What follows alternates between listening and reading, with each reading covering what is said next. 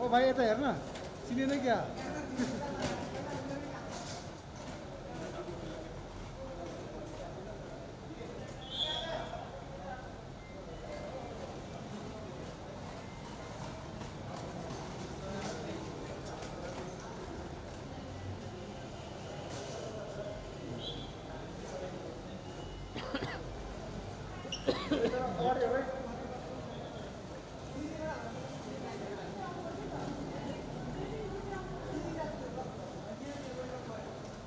Kian vừa đấy ở im được rồi.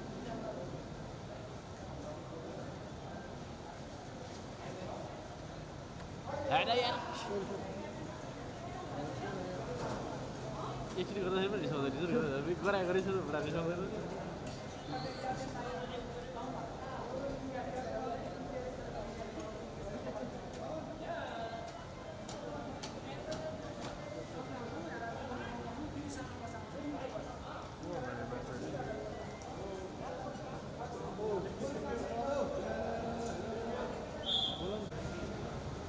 छेक्यो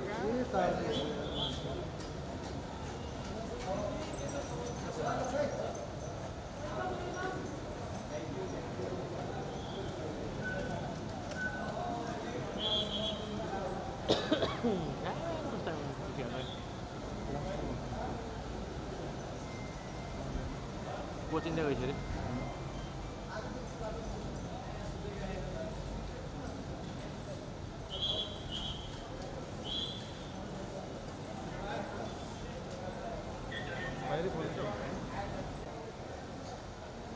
हजुर यसो side लाएर बन्द लाग्छ बाटो भिडबाट निस्किनु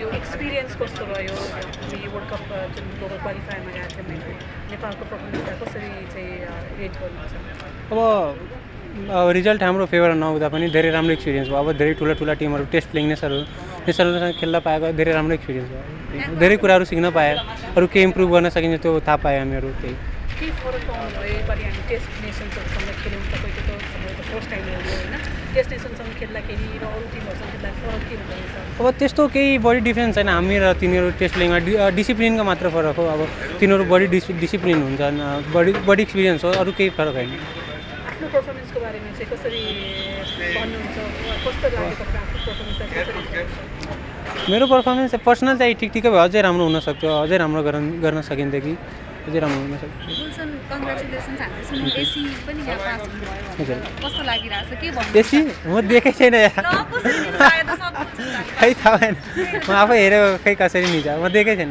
मेरो होइन त्यो फेक हो फेक ओभरअल हामीले एउटा एसोसिएट नेसन्स क्वालिफाई भयो होइन कस्तो लागिरहेको छ एसोसिएट नेसन्सको एउटा मेम्बरको हिसाबले त्यही भनेको एकदमै खुसी लागिरहेको अब त्यस्तो ठुला प्लेटफर्म पाइराख्यो भने अझै इम्प्रुभ हुन सकिन्छ हामीहरू अझै धेरै अपर्च्युनिटी पाइन्छ आफूलाई हेराउने मौका पाइन्छ त्यही ठुलो स्टेजमा त्यही हो Thank you. All those. So, Captain. Okay. Just take. Let's make an just. We tried something already, but it's okay. Give us your question. Now it looks like a happy dressing room. We have to always keep it that way. Okay. Yeah. So, how was the experience in global qualifier? Experience some of the very good moments which we can hold on to and be proud of. As an example, I keep saying this, our opening partnership on very first match against Zimbabwe, that was the highlight. Casey's brilliant spell in the morning against US, that was a highlight. Lalit's exploit with left arm spin in different phases against West Indies, even bowling the death overs, that was the highlight. Gulshanja and Sandeep's exploits in the last match, fighting together with the bat, and then obviously Sandeep with the ball as well, again, you know, that was the highlight. Rohit's leadership is an highlight, because you have a young captain who has been managing the team in a very rational way, in a very logical way, and ensuring that not just we look out for wins, but also at the same time we grow as a team together. So yes, we didn't get the exact desired results which we were looking forward to. At least, to look forward to 1 or 2 more wins and get into Super 6, and then who knows from there. But all the teams came over there, were well prepared. We are taking home learnings. It means, are you satisfied with the performance of players? We always have to take into reflection everything, our journey, where we started off, and in 5 months, whatever we have been able to achieve. We obviously knew that the conditions were different, and we needed to adapt to those conditions. And like I said, in phases we did that. At the same time, opposite teams came up with certain challenges. One of the challenges was very well spoken in the media, by the fans and around the world, batting against short ball. So the more you say it, the more it's getting stored in our brain, and the more it's getting stored in our brain in a positive way. Okay. कोई भी चीज़ जब शुरू करते हैं, sorry, I'm mixing up Hindi. I know a lot of people don't like if I speak in Hindi. हम कोई भी चीज़ शुरू करते, आप आपके घर की इमारत भी जब खड़ी करते, तो ब्लॉक बाय ब्लॉक करते, राइट? उसमें कभी कभी आप जब काम करते, सडनली बारिश आ जाती है, अडेप्ट करना पड़ता है. बट अगर अडेप्ट नहीं किया तो दीवार गिर भी जाती है. तो हमको छोटे 1-2 सीढ़ियाँ हमारी ऊपर चढ़ते चढ़ते पीछे गिरने की बारी आई है, बट हम सीढ़ी चढ़ते रहेंगे. क्वेश्चन भेट्छ फेरि भन्नु क्वेश्चन. अबको प्लान के छ भनेर कोही सोध्नु भएको प्लान भन्दैन नि त. हजुर के भन्छन् अब भनौँ न सोचे जस्तो भनौँ न रिजल्ट आएन होइन, बट स्टिल आई थिङ्क धेरै कुरा सिक्न पाएँ त्यहाँबाट. स्पेसली प्लेइङ अगेन्स्ट फुल मेम्बर्स र तिनीहरूसँग कम्पिट गर्न पाउँदाखेरि एकदमै भनौँ न त्यो कम्पिटिसन नै एकदम राम्रो थियो. किनभने अरू टिमहरू जस्तो हुँदैन, सजिलो हुँदैन. किनभने फुल मेम्बरलाई जित्नको लागि आई थिङ्क सबै डिपार्टमेन्टमा राम्रो गर्नुपर्छ. I think batting, bowling, fielding सबै कुरामा. सो आई थिङ्क एउटा दुईवटा मिस गरिरहेको थियौँ हामी हरेक दिन एउटा कुरामा. सो आई थिङ्क अब आउने गेम्सहरूमा चाहिँ स्पेसली इमर्जिङ कप भयो, त्यसमा चाहिँ हामी त्यो सबै कुराहरू उ गर्छौँ, एप्लाई गर्छौँ त्यसमा होइन. अनि त्यसपछि चाहिँ हेरौँ आउने दिनहरूमा एसियन गेम्स छ, त्यसपछि चाहिँ एसिया कप छ. सो आई थिङ्क राम्रो हुन्छ.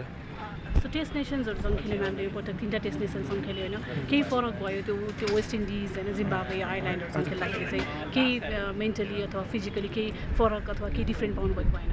होइन, सुरुमा भनौँ सबै प्लेयर्सहरूको एक्साइटमेन्ट थियो कि वेस्ट इन्डिजको बलरहरूले कस्तो बलिङ गर्छन् भनेर र जिम्बाब्वेको बलरहरूले कस्तो बलिङ गर्छन् भनेर. अनि त्यो फेस गर्दाखेरि आई थिङ्क त्यस्तो डिफ्रेन्स केही पनि थिएन होइन. त्यो स्किल्सको त्यस्तो खासै केही पनि डिफ्रेन्स थिएन. त्यही हो, तिनीहरूसँग अलि बढी एक्सपिरियन्स थियो हामीभन्दा. सो तिनीहरूले राम्रो गरे होइन. बट स्टिल आई थिङ्क स्कटल्यान्डले, नेदरल्यान्डले एकदम राम्रो क्रिकेट खेल्यो. त्यसले गर्दाखेरि आई थिङ्क हामी पनि त्यो लेभलमा छौँ होइन, जहाँ हामी पनि टेस्ट नेसनलाई बिट गर्न सक्छौँ. सो आई थिङ्क त्यही हो, अब फुल मेम्बरसँग रेगुलरली खेल्न पायो भने सो आई थिङ्क आउने दिनहरूमा हामी पनि बिट गर्छौँ तिनीहरूलाई. हामी कहाँनिर ल्याक भयौँ जस्तो लाग्छ यो पटक? जस्तो अब आइल्यान्डसँग हामी अलमोस्ट जित्छौँ कि जस्तो पनि भइसकेको थियो होइन. वेस्ट इन्डिजसँग पनि हामी त्यो किसिमको रनहरू बनायौँ होइन. हामी कहाँनिर अलिकति चुकेका छौँ, कहाँनिर हामी एक्सपोजरमै समस्या हो कि ठुलो कन्ट्रीहरूसँग नखेल्दा कहाँनिर हामी चुकिरहेको छौँ जस्तो लाग्छ? आई थिङ्क अरू गेमहरूभन्दा पनि आयरल्यान्डको गेम एकदमै क्रुसल थियो होइन. किनभने लगभग आइसक्यो त्यो गेम होइन. त्यति बेला भनौँ न कुनै क्रन्च टाइममा अलिकति भनौँ न अलिकति अवेरनेस नभएर, अलिकति भनौँ न क्याचेसहरू त्यो नसमातेर, सो त्यसले क्रन्च टाइममा अलिकति अवेर नभएर मात्र हामी पछाडि परेका छौँ होइन. सो आई थिङ्क आउने गेम्सहरूमा त्यहाँबाट सिकेर चाहिँ नेक्स्ट गेम फुल मेम्बरसँग खेल्दाखेरि आई थिङ्क राम्रो हुन्छ. फिल्डिङ साइड चाहिँ हामी यसपालि अलिकति ल्याक गरेर जस्तो लाग्यो टुर्नामेन्टमा होइन. के भन्नु छ, के कारण होला? प्रेसर हो? प्रेसर भन्दा पनि भनौँ न त्यो ओकेजनले गर्दा हुनसक्छ नि. किन एकदम एक्साइटमेन्ट कति बेला एकदम एक्साइटेड भएर पनि त्यो होइन त्यो प्रेजेन्टमा बस्दा पनि अब धेरै सोच्न थाल्छौँ होइन. त्यसले गर्दा पनि हुनसक्छ. But still I think overall last म्याचमा एकदम राम्रो गरेको थियौँ होइन. 1-2टा हेर एन्ड भएको थियो, बट स्टिल आई थिङ्क एकदम राम्रो गरेको थियौँ.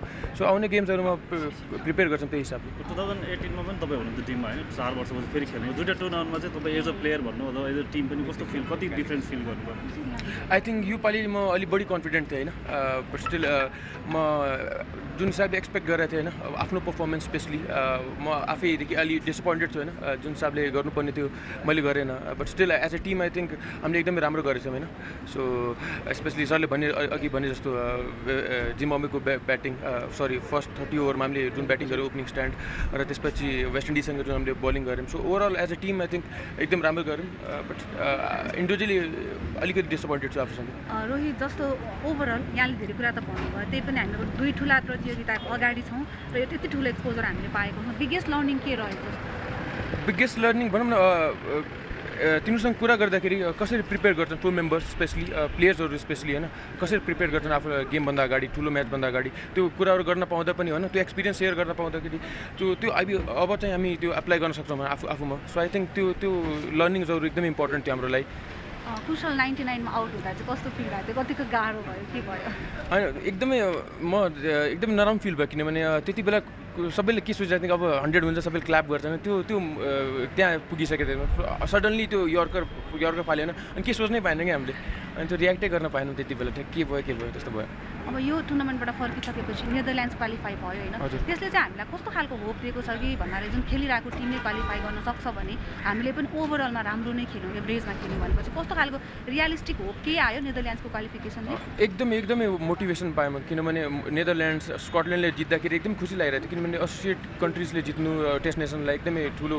कुरा हो बट स्टिल हामी पनि स्कटल्यान्डलाई बिट गर्छौँ होइन नेदरल्यान्डलाई पनि बिट गर्छौँ सो त्यसले गर्दा तिनीहरूले क्वालिफाई गर्दाखेरि हामीलाई पनि के होप आयो कि अब नेक्स्ट टाइम हामी जाँदाखेरि क्रिकेटमा जे पनि हुनसक्छ होइन सो त्यही हिसाबले प्रिपेयर गरेर जान्छौँ र नेक्स्ट पालि चाहिँ राम्रो हुन्छ जस्तो फिल हुन्छ यदि हामी एकदमै राम्रो प्रिपेयर गऱ्यौँ डोमेस्टिक स्ट्रक्चरदेखि लिएर सबै भयो भने चाहिँ हामी अर्कोपल्ट चाहिँ ओडिआई वर्ल्ड कप खेल्न सक्ने रहेछौँ भन्ने फिल भयो के लाग्छ आई थिङ्क एकदमै इम्पोर्टेन्ट के हुन्छ कि अबको आउने 4 वर्ष एकदमै इम्पोर्टेन्ट हुन्छ किनभने जुन ओडिआई गेम्सहरू आउनेवाला छ सबै नेदरल्यान्डसँग छ सबै टिमहरूसँग छ सो तिनीहरूसँग खेल्दा सँगसँगै टेस्ट प्लेइङ नेसनसँग खेल्न पायो भने झन् एक्सपोजर हुन्छ राम्रो एक्सपोज पनि हुन्छ र आउने 4 वर्षपछि आई थिङ्क हामी एकदमै भनौँ कम्पिट पनि गर्छौँ र त्यहाँ गएर क्वालिफाई पनि हुनसक्छौँ र इमर्जिङ टिम्समा टिम परिवर्तनको सम्भावना कतिको छ चान्सेस सबैलाई अपर्च्युनिटी सबैलाई दिने भन्ने कुरा छ होइन डिप्पी दाई र स्यान्डी दाई हुँदैनन् स्पेसली उहाँहरू क्यानाडा जान्छन् सो एकदमै राम्रो अपर्च्युनिटी अरूको लागि स्पेसली यङ्स्टरहरूको लागि जो पनि आउँछ होइन टिममा किनभने सबैले अपर्च्युनिटी पाउनु पऱ्यो किनभने